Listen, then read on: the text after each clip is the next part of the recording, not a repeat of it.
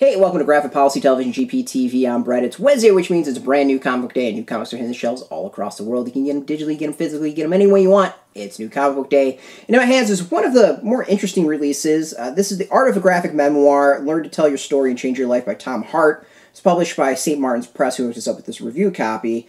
It's not really a graphic novel at all, but it's being released. You can get it in comic shops, and for comic book fans, you might dig this. So this is an instructive how-to create a graphic memoir. It has over 30 exercises that you can do to hone your skills and to tell your story, and basically use this really powerful format to tell your story. And we've seen graphic memoirs kind of like explode in the industry, and they're bestsellers nowadays. March being a great example of that. So I kind of want to read the contents of it to first give you an idea. So there's kind of broken up in two spots. It's part one is getting started, and part two is going deeper. So part one is broken up to a few parts. So it's why comics, gathering material, organizing material, finding a visual style, and starting. And then part two is storytelling strategies, visual language, change your life, and then finishing, and then finally some copyright acknowledgments. And it really is good how-tos and explanations about, creating a graphic memoir, to be able to create your own graphic novel, your own story. And, while it is focused on graphic memoir, you obviously can go and use this as tools to learn more about just the storytelling and graphic medium, period.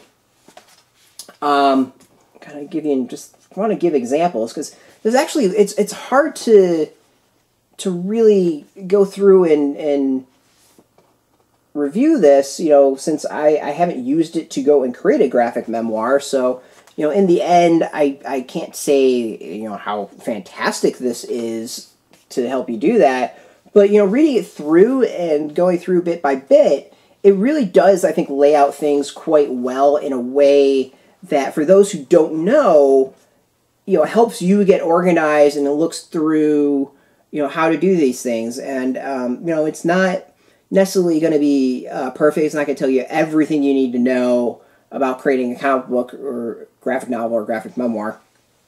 But what it does is a really excellent job in giving you advice through a bunch of examples that allows you to kind of think through how to do this and get organized to do this. I kind of found that this was a really good way to get you thinking and focused on how to do this. It's not going to be one where you're going to go out how to do distribution. That's not something that this covers.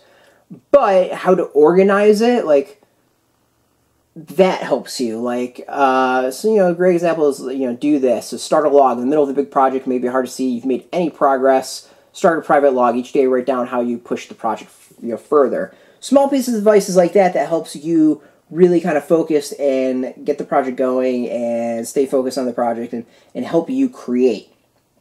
Again, it's not perfect and everything you need to know, but I think it does a really solid job of kind of getting you the ins and outs of what you need to do. And for those who might not know, this is, I think, a really great book to help you know what you need to do to pull this off.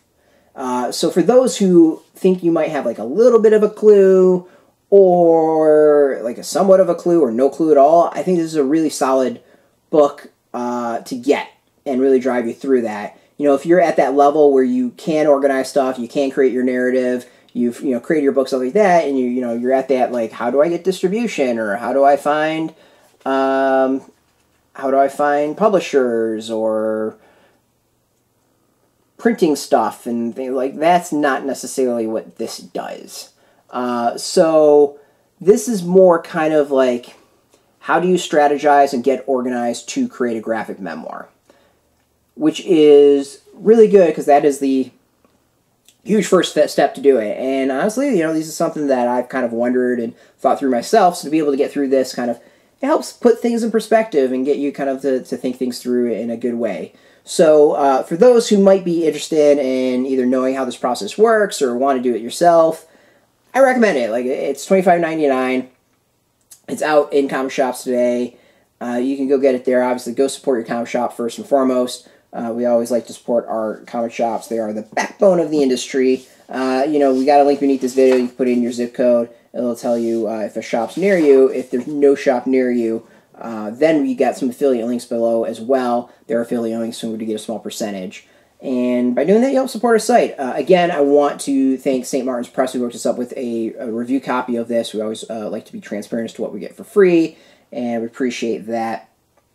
If you're into graphic novels, if you're into graphic memoirs, if you're into comics, you can check us out every single day at graphicpolicy.com. We're on Twitter, Facebook, YouTube, Tumblr, all at Graphic Policy, keeping it nice and consistent. So until next time, keep reading those comics and maybe think about making your own.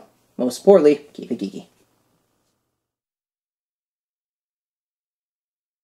Hey, thanks for watching the previous video from Graphic Policy Television. Just by watching, you help support our site. Thank you so much. Now, if you're watching these videos, you probably care about geeky things like movies, television, comic books, toys, games, video games, you name it. You can go and subscribe right now to our YouTube channel to stay in touch and catch all the new videos, or check out our website at graphicpolicy.com. There's a nice link on this end of the video. But as always, thank you for watching. Keep on rocking and keep it geeky.